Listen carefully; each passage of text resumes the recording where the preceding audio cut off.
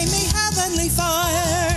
Now I got a brand new goal. Since I met this man called Jesus Christ, I got the joy, joy, joy in my soul. Well, thank you for joining me today here on A Woman's Joy. My name is Donette Douglas, and I have been honored and privileged to come into your home with this program for 9.5 years. Can you think of that? I'm telling you, I just shake my head because God is such a wonderful, wonderful Father in heaven, Redeemer, Savior, Provider, Healer, Refuge, Strength, you name it, He's been it for me. And if you've watched the program through the years, you know I've shared that I was Miss Pity Party, and I was. I used to have the best pity parties, oh, I'll tell you what, because my life just fell apart and I didn't think there was any life anymore. And so I had pity parties. I let my emotions rule my life. And because I did, I withdrew from people. But praise God, I never really withdrew from God because I knew Jesus was the solid rock, the only thing that was true and stable in my life, because His Word is true. He'd proven it over and over in my life. But I got back into that flesh and let those emotions rob me of so much in my life. But praise God. But God, I love that when I read it in the Bible. But God, one day I was sitting at home having a pity party. You know, nobody comes to our pity parties. I don't think God even hangs around. I'm sure He's aware I'm having it, but nobody comes. But I'm sitting there having a pity party, and all of a sudden, God stirred a word in my heart that I had heard for so many years. And Jesus said, I am the way, the truth, and the life. No man cometh unto the Father but by me. But He also reminded me that He came that I would have life and have it more abundant. Wow, I grabbed onto the abundant life. It's been here all along. I just had to receive it. It was that close, right there, right there. I just had to reach out and receive it. And I made a choice that day to let the joy of the Lord come into my life. I wanted that abundant life.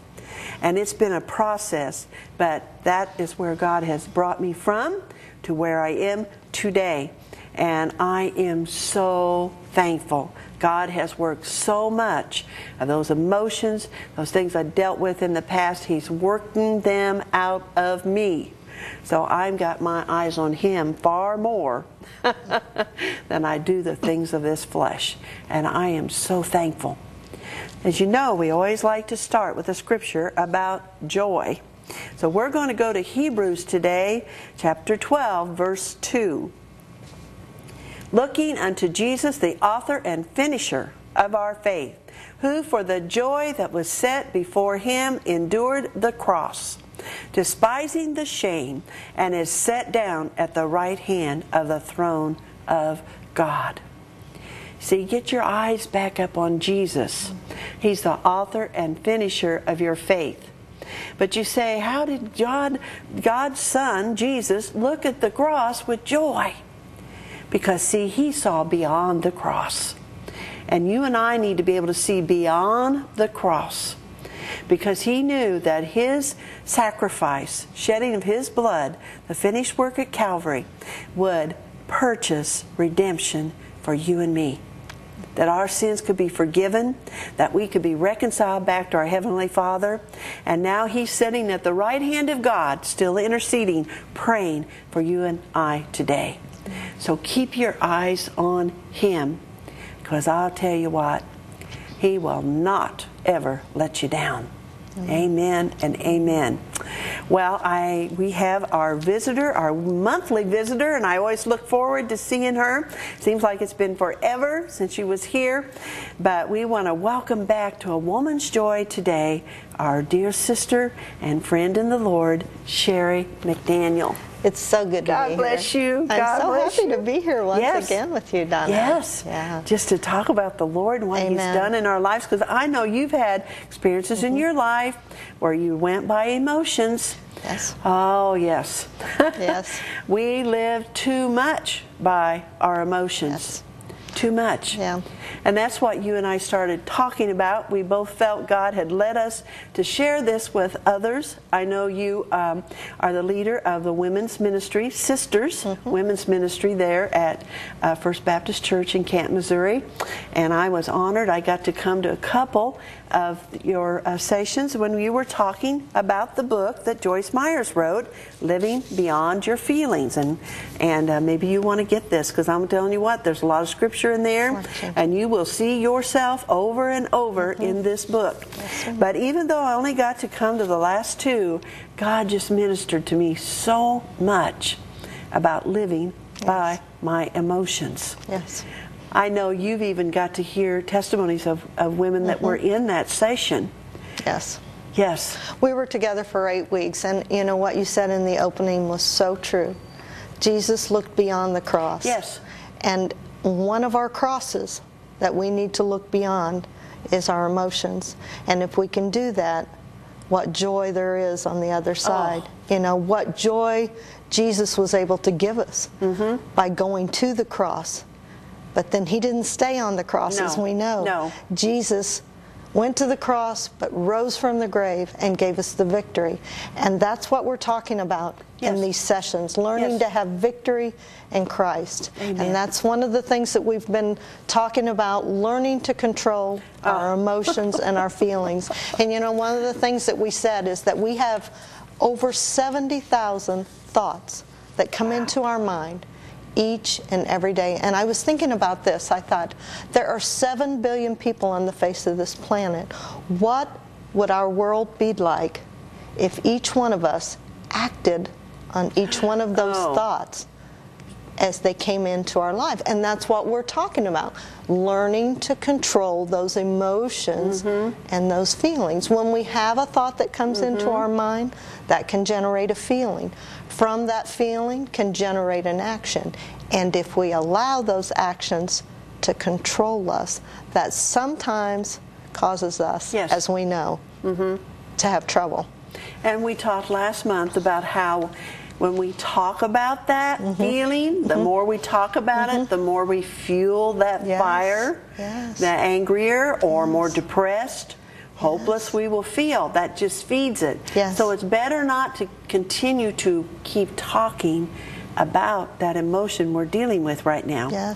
And God has taught me, and I know He's taught you, how to go to this book right here. And I'm telling you, I know I've said it a million times on this program. Read your Bible. If you want your life to change, get into the Word of God. Because these are not just words. Once it gets into your heart, it's life. The Word becomes alive. You know, the Word is Jesus. This is God made flesh, speaking to you and speaking to me. So whatever your need is, whatever that emotion is that you're dealing with, God has the answer right here in His holy Word. Amen. Whatever the emotion is. Whatever. And whatever. You know, women tend to be more emotional than men. But this show and this program is not just for women. No. Because I have seen many men suffer as a result of being controlled by their emotions. So, as you say, in God's Word, in faith in Him, putting our trust in Him, and learning from His Word, standing on His Word, we can learn this thing, that there is victory in Jesus. In Jesus. And you know, we can make a choice. People say, well, this is how my life is. No, you can make a choice. You can make a choice. And maybe your life's that way because of a bad decision you made, someone you've not forgiven, a hurt from way in the past, you lost some people, things that you loved. But a lot of our life is because of bad choices that we made. And we need to know we can make a choice. God gave us free will to choose to do good or to do evil. And we have a choice. He gave us that dominion when Adam and Eve were in the garden. although they made a choice, we see the result. And so often we're fairly quick to lay a lot of guilt and blame on Adam and Eve, but we need to look at ourselves too, because Jesus, what he did was came to restore that authority. So once again, he gave us that authority, and we now have the choice. And you know, each and every day we make thousands of decisions, and each one of those decisions will have a consequence. There will be a result. You know, for every action there is a reaction. For everything we do, there will be a following result from that. We can choose to live by the principles of the Word of God. And when we make that choice, although sometimes it may not be easy, the path, but when we arrive, we will always see victory in Jesus. Just as you said in the opening, he'll never let us down. He'll never leave us. We'll never walk that road alone. Never. And even though it is a difficult road, it is one that Jesus walked before us, and he'll always hold our hand. And you know, that day, if I'd have made the choice, I was having that pity party. If I hadn't chose to receive that gift, those promises, that love, that instruction God had for me, I might still be sitting in that pity party. Broken. Do you know, so often, I'm careful not to use food. Because we women are pretty hard on ourselves about this. I'm an emotional eater. I am too. But think about a cookie and ice cream. Now, is it wrong? Is it bad to eat a cookie and have a little dish of ice cream? No, that's not wrong. Is it wrong to eat a dozen cookies and a half a gallon of ice cream? Yes. Why? Because that becomes overindulgence. And we know, statistically, we have seen, it has been proven to us, it is in the Word of God, that overindulgence is not good for our health. It's not good for our bodies. So why do we do that? Why do we make the choice to overeat? Why do we make the choice to do those things which end up and can be harmful to our bodies? We do those things because our feelings are in control of our actions. But just as we talked about a few minutes before the show, those emotions, what we're trying to establish and trying to allow people to begin to see, the only control they have is what we give them. That's right. Because God has said about us, we are more than conquerors. And there is victory in His Word. Amen. In His promise. Amen. You know I'm an emotional eater. And I always said, if I would run to the Word of God like I run to the refrigerator, I would be healthier and I would be closer to the Lord. You know, because it's a comfort. Now, why food has become a comfort for me, I don't know. Maybe because I grew up in a home my mother baked every day. My home was very loving, safe, and secure. I felt loved. Never a question to think I was ever going to be hurt or anything. I had a wonderful, loving childhood. So I don't know if it was I don't know why, but food became comfort to me. But Jesus said, another comforter shall come. God has sent a comforter to be with us. So now I have on my refrigerator, I will not have food be my comforter, but the Holy Spirit is my comforter. I'm trying to get that from here to here, that it becomes, I know that food doesn't comfort me. It just brings added weight, and then you want to eat more, and then you feel guilty because you ate more, and then you go to put your favorite dress on or slacks, it doesn't fit, so it just brings nothing but death, sadness. And did you hear the words you used? Feel, I feel, I think, I want. I feel, I think, I want. You know, I don't want to offend any of your viewers, but the reason, I'm talking about me personally, the reason I'm overweight is because I've allowed my actions to be controlled by my feelings. You know, 1 Peter 5:8 says, Satan is like a roaring lion, Yes. roaming and Yes. seeing who he can devour. Well, how does he do that? You remember those 70,000 thoughts that we have every day that come into our mind? Well, a lot of those thoughts, Satan will put into our mind. And if he can get us to bite, That's no right. pun intended, literally on one of those, then there he's got us and he'll begin to devour us. And what we need to know is that through Christ, we have a choice. We can make a different choice. Yes. When Satan comes to put those thoughts into our mind, Philippians 4:8 and 9 says, God is so wonderful. Yes. He gives us what we need. He Yes. shows us how to learn to take back that control. He says, think on these things. Yes. Think on what is good, Yes. pure, Yes. righteous, and honorable. Well, another scripture tells us to take those thoughts captive. What happens when you take something captive? It becomes locked up. And if it's locked up, it can't get out to do any harm. No. So if we take those thoughts captive into Christ Jesus, put our mind on Christ, every time Satan tries to bring a bad thought and have us think upon those things, if we turn our mind away from that and say, no, I've locked it up in the Lord, and turn our minds back on Jesus Christ, then we will think on those things that are good, pure, right, and truthful and honorable. Yes. So how do we know? How do we know? Because the Bible also tells us, and we talked about this a little earlier, that Satan is a deceiver. He's Yes. a liar. He will even masquerade himself as the angel of light. The Word of God tells us he will try to masquerade as God. Yes. Hosea 4:6 says, my people perish for lack Yes. of knowledge. What knowledge do we need to know? The Word of God. That's right. We need to have knowledge of His Word, His promises, so that when those thoughts come, we have the knowledge to discern what is good, pure, righteous, That's right. honorable, and true in the Lord. Wow. Isn't that He's something? so good. He's give us the answer. So good. Everything right here. But we choose to live, we choose to Yes. live by this flesh, by these emotions so much Yes. instead of looking to God Yes. for the answer. Yeah. It's just a natural reaction we have to get angry, get frustrated, get stressed out.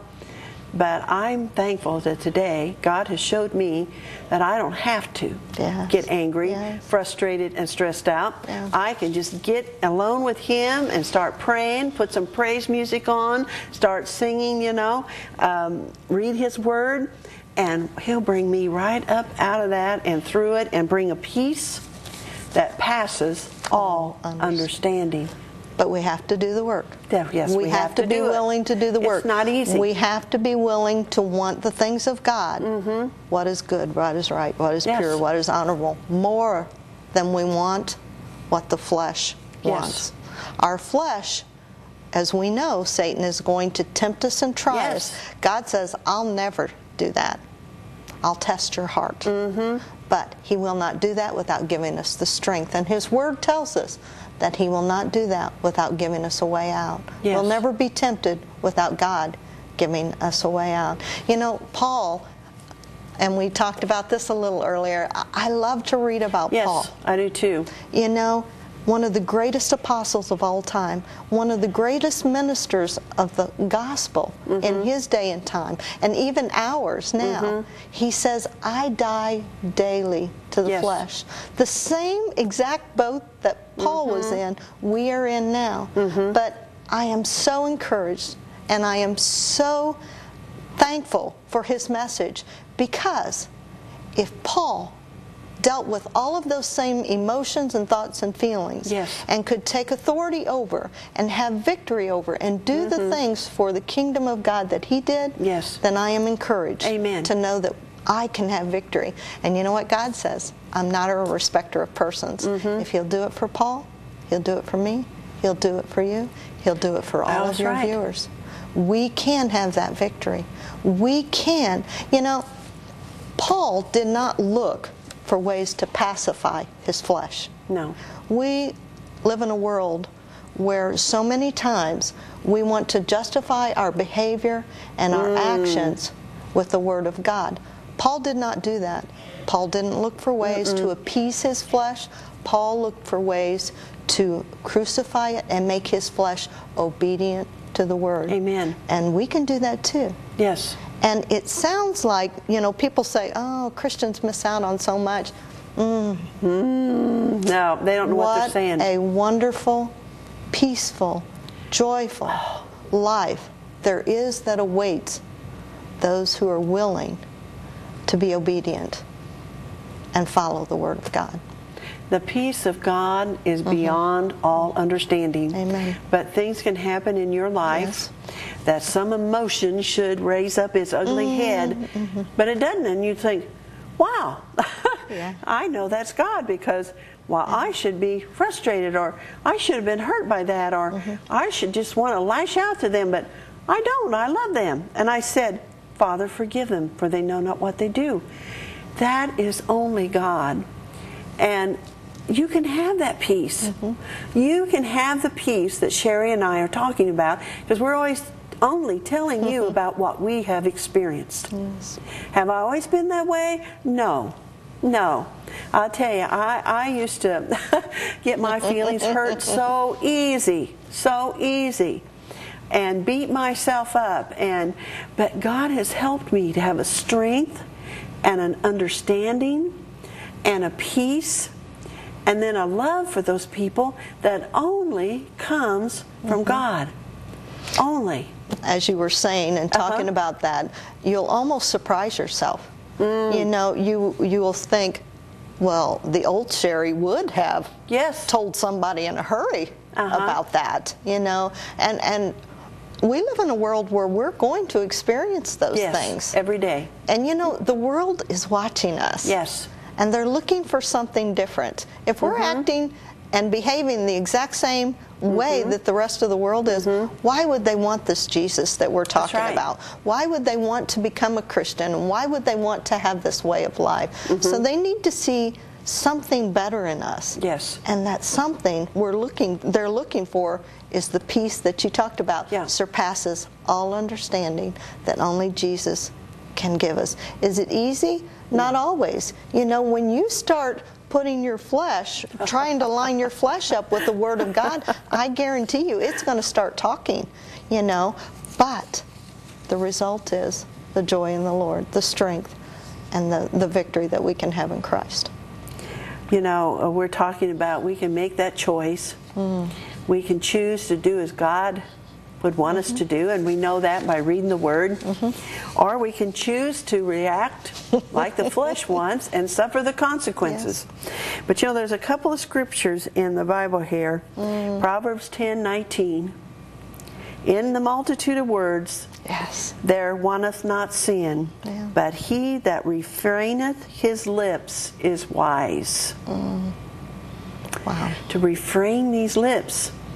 So by knowing God, having that close relationship with Him, He helps us, give us a strength that we can refrain. Because I have found, I have times, zip it. I don't say nothing. My mouth is not, and I think, but God has helped me to refrain from saying something. Another verse found in Luke 6:45, for of the abundance of the heart, his mouth speaketh.